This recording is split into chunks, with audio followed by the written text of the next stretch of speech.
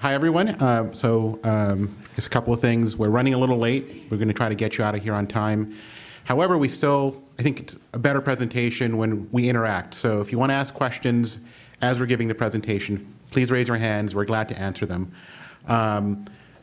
Just very briefly about Perkins Coie. Perkins Coie is a 1,000-lawyer law firm headquartered in Seattle. We have broad experience working with technology companies, including life sciences companies from day one through IPO. I'm in the emerging companies group, so I basically help entrepreneurs like you form companies, and I'm basically their outside general counsel from day one through either being acquired or going public. My colleagues over here, Pat Morris is in our San Francisco office. Laura Dupin is in our Los Angeles office. They do IP, both patent prosecution and IP litigation. And my other colleague, Javier, does employment law formerly based in Seattle, now in our Los Angeles office. So he has Washington expertise as well as California expertise. So we're going to talk about what are the attributes of a successful startup. Also, or you can phrase it differently, what attributes do you not want to have to be a successful startup, what not to do. First, we're going to go over the corporate, capital, and legal structure, and then we'll discuss intellectual property, and then if there are any other questions, we'll do Q&A at the end as well. So corporate structure. Typically, a venture-backed company is going to be a Delaware C corporation. The reason you want an entity is to have limited liability for the stockholders and the board of directors. In other words, the entity itself can contract, and the liabilities of the entity are only the entities, provided that the entity, the corporation in this case, is following proper corporate formalities. Now, a Delaware C corporation, unlike a Delaware S corporation or maybe an LLC, is not a pass-through entity. So it has a double layer of taxation. If it has income, it gets taxed for that income like an individual does, and then when it turns around and distributes that income to its stockholders, to its owners, that gets taxed as well. And oftentimes I'll meet with an entrepreneur, and the entrepreneur will be concerned that they don't want this double taxation because, God forbid, they be taxed twice. But the truth is, most venture-backed companies, won't have enough profit to distribute to its owners, to its stockholders in the first place, so it'll never see that kind of double taxation. A lot of, especially life sciences companies, are never profitable before they go public or get acquired. And even if they were profitable and had enough funds to distribute to its owners, they wouldn't distribute them. I mean, generally startups take the funds that they're making and reinvest them in the company. So that double taxation, not that bad. Another reason that double taxation is not bad is that venture capital funds don't want to deal with the hassle of a pass-through entity. Basically, an LLC or a pass-through entity will have to allocate its profits and losses to its members and issue them a K-1. Imagine a venture capital fund that has 20 investments, all of which are pass-through entities. They'd have to get 20 K-1s, and it would just really complicate their tax returns. Venture capital funds are generally okay just making their investment one time, getting the stock, and there's no tax effect to them until the company either gets acquired and they get paid out that way, or the company goes public, and then they're able to sell their stock on the market. So going back to the reasons why Delaware C Corp is a popular entity structure, the reason Delaware is popular for where you incorporate, and where you incorporate is where you form the company. So the corporate law of the state where the company is formed is what's going to apply to the company, is that Delaware, since the early 1900s, has kind of established itself as the place to form an entity. Initially, it was because it had, I guess, favorable tax laws. But over the years, so many companies have been drawn there. The statute that governs corporations there has been so well developed. Its courts, and they actually have special courts that just deal with corporate issues, their chancery courts, have developed so much case law that it's just a solid place to go if you want certainty in the way the law is going to be interpreted. And on top of that, the Delaware law also gives the benefit of the doubt. It's very protective of management. So it gives kind of business judgment, or defers to the business judgment of both the board of directors and the officers of a company. So if you're a venture-backed company or want to be a venture-backed company, that's really attractive to a VC who may be putting someone on your board. They want that protection. Another reason you're going to have a Delaware C Corp is that you're able to grant conventional stock options. So, you know, a lot of people, a lot of entrepreneurs, a lot of people who work in the technology sector, even if they don't necessarily understand stock options, they generally have a good idea of how they work and think they understand them, and they're comfortable with them. LLCs can't issue stock options. They can issue unit options, and those don't quite work the same. Another option in an LLC is something called a profits interest, which is kind of like a phantom or kind of like a stock appreciation right. Not the same. I've had companies that couldn't get the employees they wanted or the other service providers they wanted because the service provider wanted to see a stock option, not a profits interest or an LLC option. And then kind of the last two factors for why you're going to go with the Delaware C Corp I've already covered. Venture capital firms like them because they're protective of them and they understand them and they see them all the time. And a corporation has relatively low startup costs. To form a corporation, you need to file a charter, you need bylaws, and almost every law firm's bylaws look the same. Bylaws are basically the rules of how you have board and stockholder meetings and how you take corporate actions. You know, kind of the common stock purchase agreements pursuant to which founders buy their shares are pretty standard as well. Any questions so far? Okay. So moving on to capitalization. When we talk about capitalization, it's really one of two things we're talking about. Is who owns the stock or how much money the company got for that stock. How much capital does it have? A typical startup is set up with what's called 20,000 shares of authorized common stock. That's basically all the common stock that the company can issue.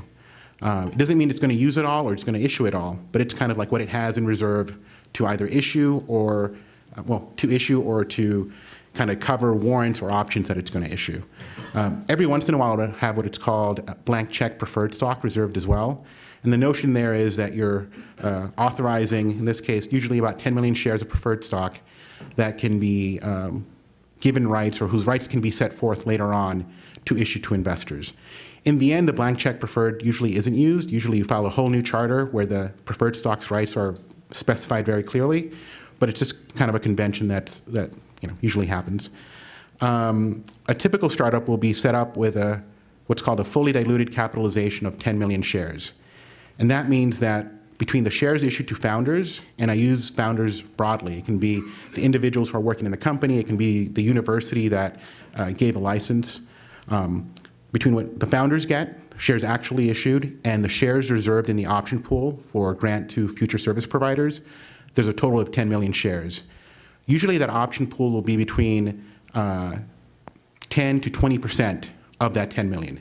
In this example we're using here, we're saying that the founders got 8 million shares of common stock, and the option pool has 2 million shares.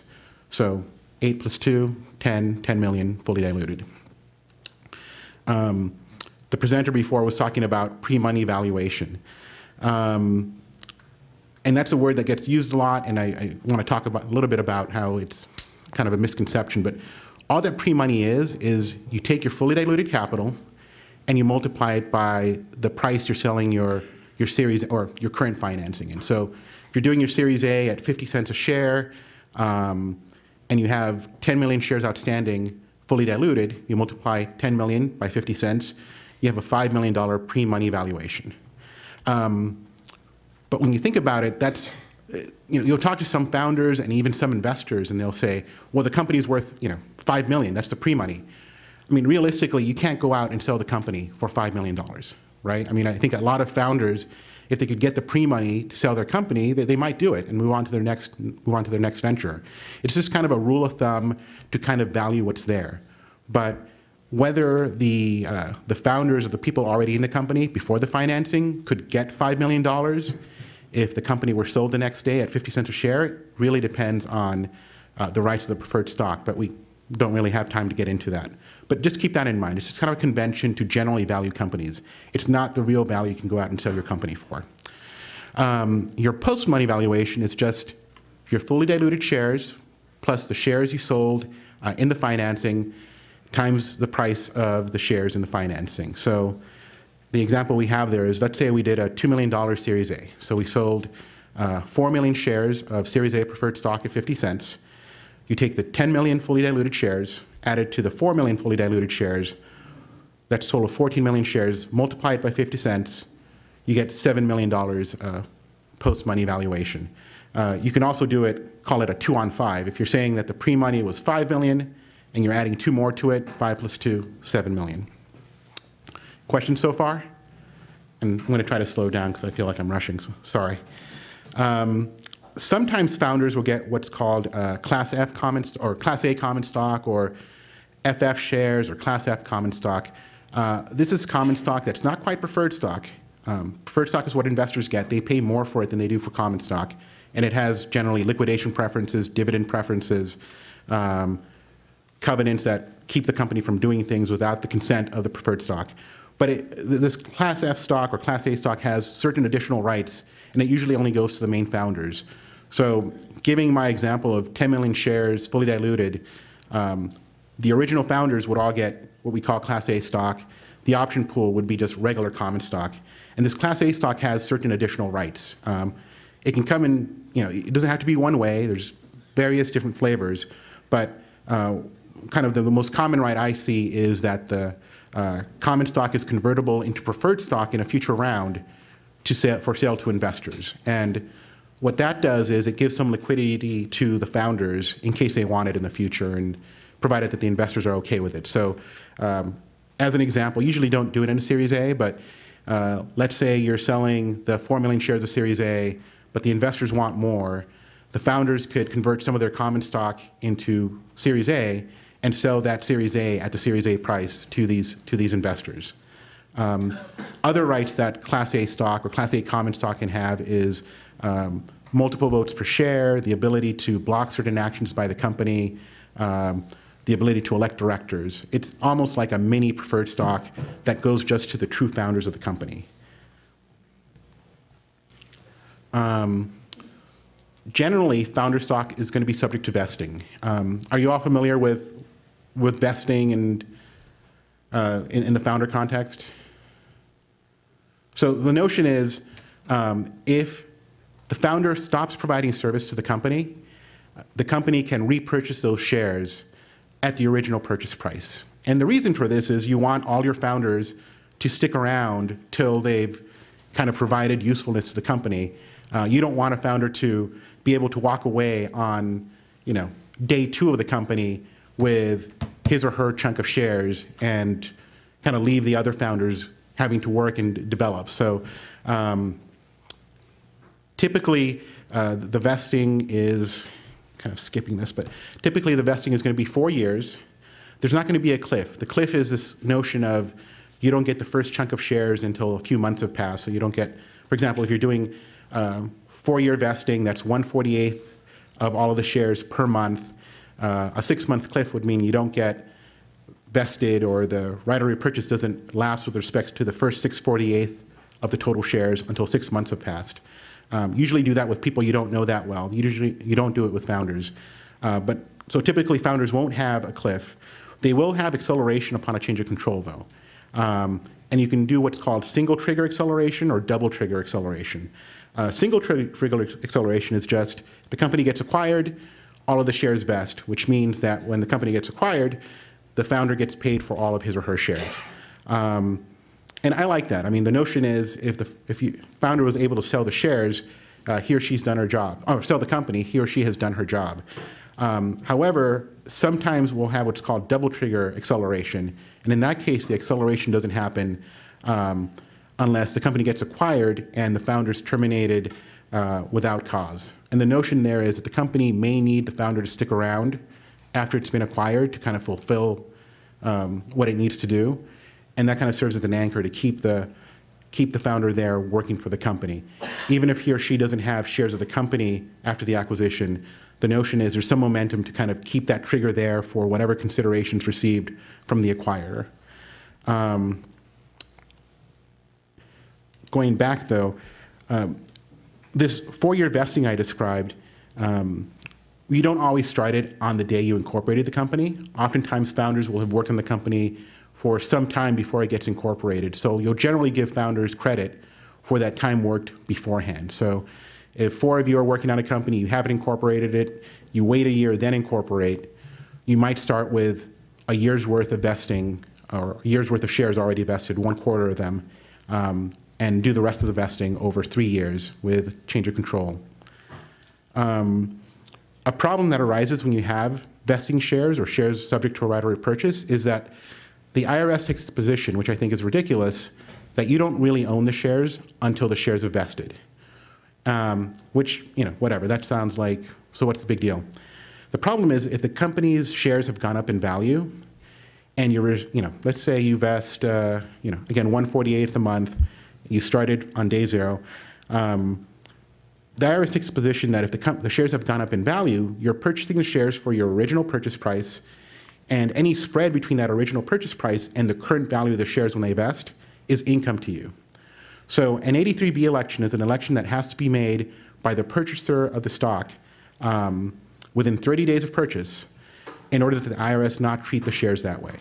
So as you kind of move into building companies, 83B elections will become an issue, and when you get investors, there's actually a representation in the preferred stock purchase agreements that says, to my knowledge or to the company's knowledge, all of the people who purchase shares subject to vesting have filed 83B elections. And the reason the company cares is because if the stockholder is receiving income as the shares vest, the company has certain withholding obligations, which are a total pain to follow, by the way. So you want your company to make sure that all its stockholders have filed 83B elections. Question? So yeah, so 83B is available to anyone who decides that they pretty much would want to do that.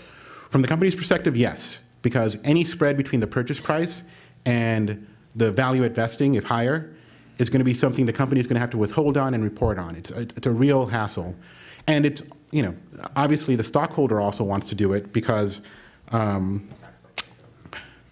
don't want to be taxed on that spread. Like imagine a company that sold founder shares for a penny a share, usually less, right? And then it has a financing, and now the shares are worth, the preferred stock is worth, let's say, $1, which means the common stock's now worth probably more than 10 cents. Every time a share vests, that's 10 cents in income, or a little bit over, around 10 cents in income. It can really add up for companies that are very successful. The organizational structure of the company is as follows. The board of directors is elected by the stockholders, and it has overall control of the company. It doesn't run day to day, but it tells the company, or it directs the company when it's going to issue shares, make acquisitions, or be acquired. The board of directors has kind of overall control of the company. Executive officers and Delaware corporations need to have at least a CEO/president, a secretary/treasurer, CFO/treasurer, and a secretary. They run the day-to-day of the company. Hiring, firing, signing contracts, stuff like that. Employees obviously do all the work, but not everyone is an employee. There's also consultants and advisors. And role of the stockholders is what I said at the beginning. They elect the directors, and they also have the ability or the right to consent to certain transactions. If the company amends its charter, generally the stockholders get to vote on that. If the company is going to get acquired, they get to vote on that as well. And here, Javier, feel free to interrupt me when I butcher some kind of employment law issue, but it's really important to classify your employees properly. I can't speak to laws of other states. In fact, I probably shouldn't speak to California law because I'm not an employment attorney, but each state and the federal government has very specific rules as to what constitutes an employee. And the reason they care about that is, one, because they protect employees, and employees are entitled to certain benefits, but two, because they want to collect payroll tax. So, the state and the federal government's position is if it quacks like a duck, if it looks like a duck, quacks like a duck, it's a duck or an employee. Among the things that employees get is a minimum wage. So I'm not even sure what the minimum wage is in California right now, Javier.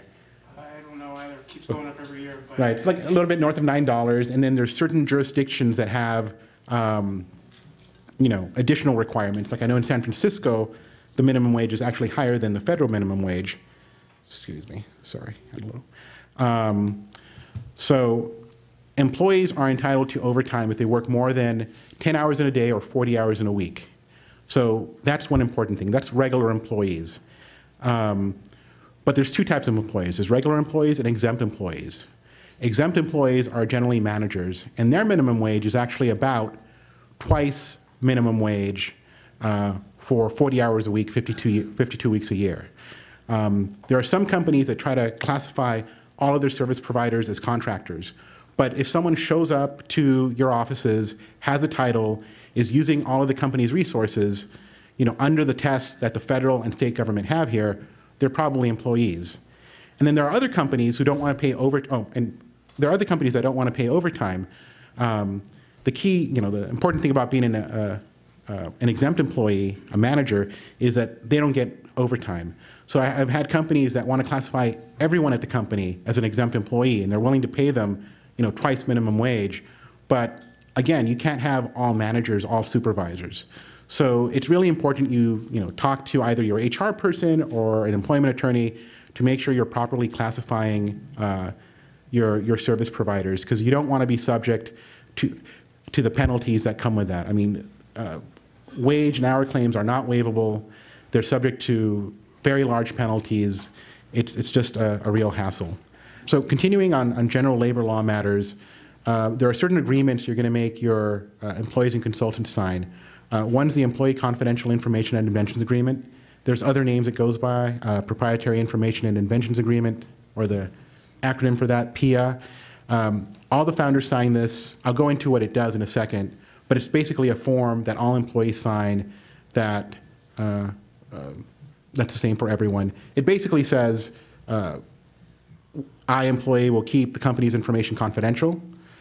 I will not compete with the company while I'm employed by the company. And anything I develop on behalf of the company will belong to the company, any kind of invention. I know you're not all from California, but there's this notion that in California, non-competes are not enforceable. But that's not, I mean, that's true post-employment. Once you get terminated, unless you sold your chunk of the company back to the company, and that was that had significant value, non-competition agreement is not enforceable. But while you're employed by the company, non-competitions are generally enforceable. It's not super clear, but there is a duty of loyalty that California courts enforce, and that's kind of turned into non-competition while employed. With other service providers who aren't employees, you'll have them sign either consulting agreements or advisory board agreements.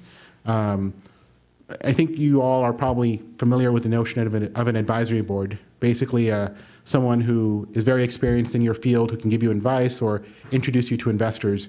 They're not employees, so the other thing, you know, they're consultants.